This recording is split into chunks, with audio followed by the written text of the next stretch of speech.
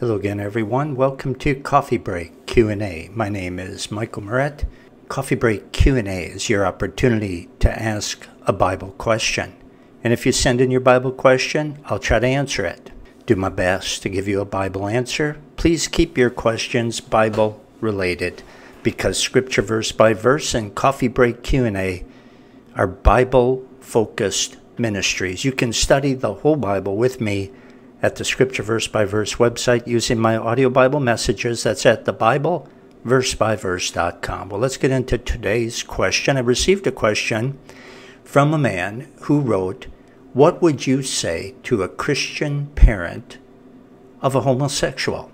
Well, I would tell him that his son needs to be reassured of his dad's love for him, as well as God's love for him. I would make it clear to the young man that God's love will not save him from hell if he doesn't repent. I would let the father know that God has delivered many from that sin and is able to deliver his son as well. I would tell his father that deliverance comes only from the Holy Spirit working through the Word of God, and that Word of God is something that his son needs to hear. That young man needs to be saved.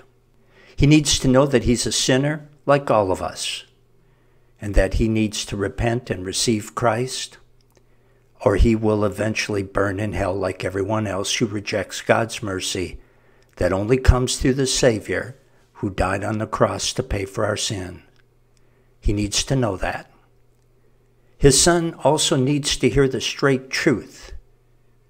And the truth is, he is on thin ice with God, to put it mildly. And I would definitely read him, or if possible, let his son read out loud the scriptures that condemn the sin of homosexuality.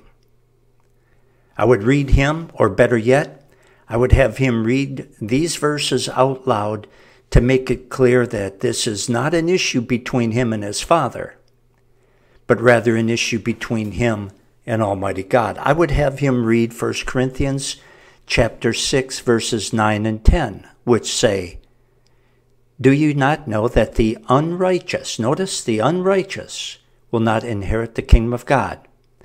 Well, who are the unrighteous, God?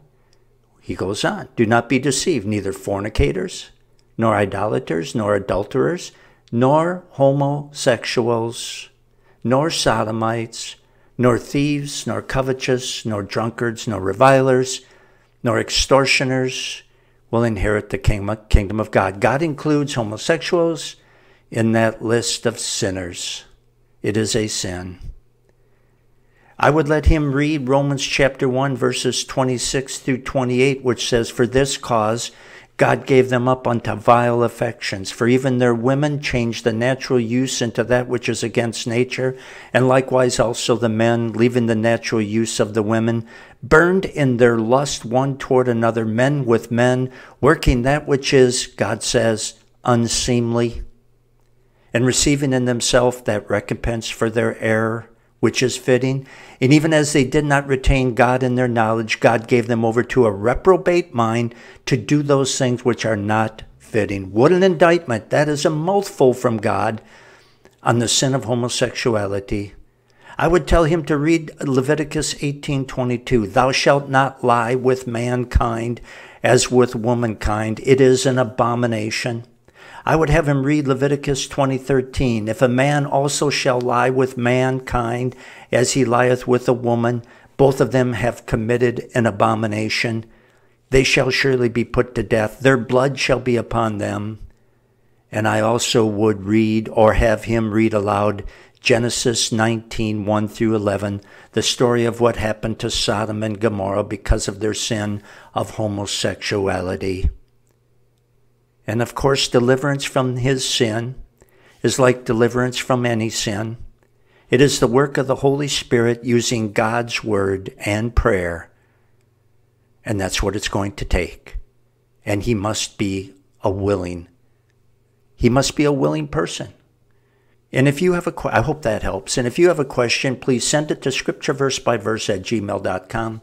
scriptureversebyverse@gmail.com. So long, everyone.